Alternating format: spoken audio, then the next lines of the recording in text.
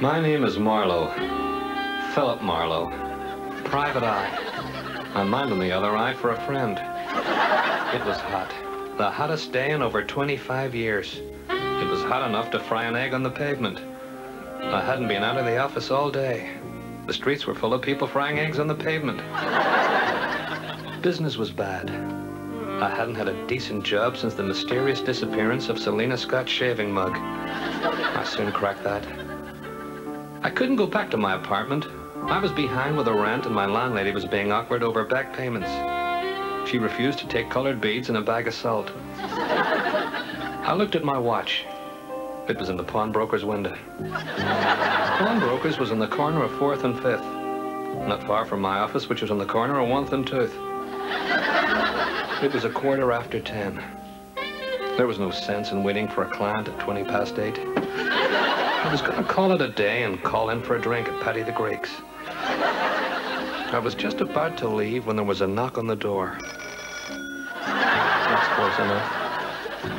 The door opened and she walked in. I knew she was walking. I could see her legs move. I'm no fool.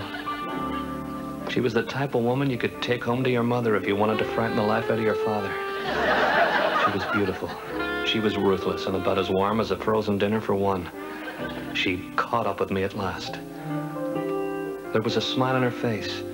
Anywhere else it would have looked ridiculous. And you wouldn't have been able to see it anyway. She had a grudge. It was a German car. I'd heard it pull up outside. I knew I couldn't reach for my gun. It was at home on the sideboard. She had a tiny mole on her cheek. It just sat there staring at me. Any second now. My past life flashed before me. It was disgusting. I wished that I'd stayed with my father on the milk round. I would have done if he hadn't have bought the horse.